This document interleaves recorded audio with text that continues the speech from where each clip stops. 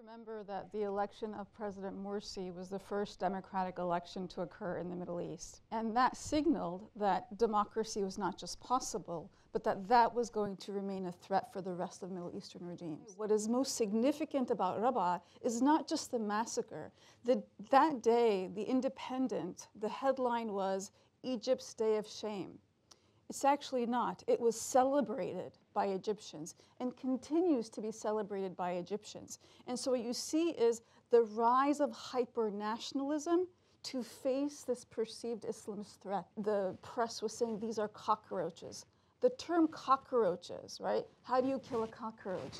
You can't spray it, you have to smash it, you have to eliminate it. This language of cockroach was used in Rwanda, was used in Srebrenica, was used in the Holocaust. So when you think about ultimately what this was a genocide.